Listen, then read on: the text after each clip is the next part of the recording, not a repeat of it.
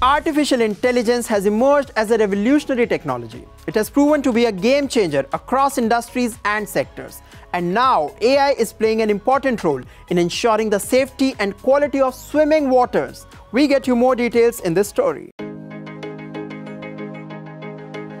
In southern England, a popular wild swimming destination is now using artificial intelligence to enhance safety of swimmers. Factors like sewage discharge, agricultural runoff, and excess rainfall can lead to variations in water quality for Britain's rivers and beaches.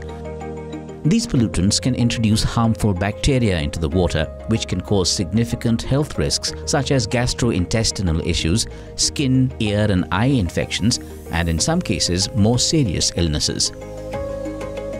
To address this, AI-powered sensors have been introduced to monitor water quality in real time. They will provide timely warnings to swimmers about potential health hazards. UNIF AI Technology, a UK-based startup, is behind this innovative approach. Meet Dan Biles. He's a representative from the startup. Biles can quickly check the system to ensure that water is safe for swimming, indicating that there are no current alerts.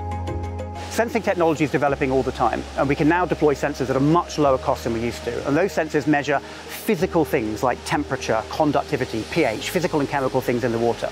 What the artificial intelligence then does is takes that real-time data from the sensors and is able to use it to determine in real time the risk of harmful bacteria in the river.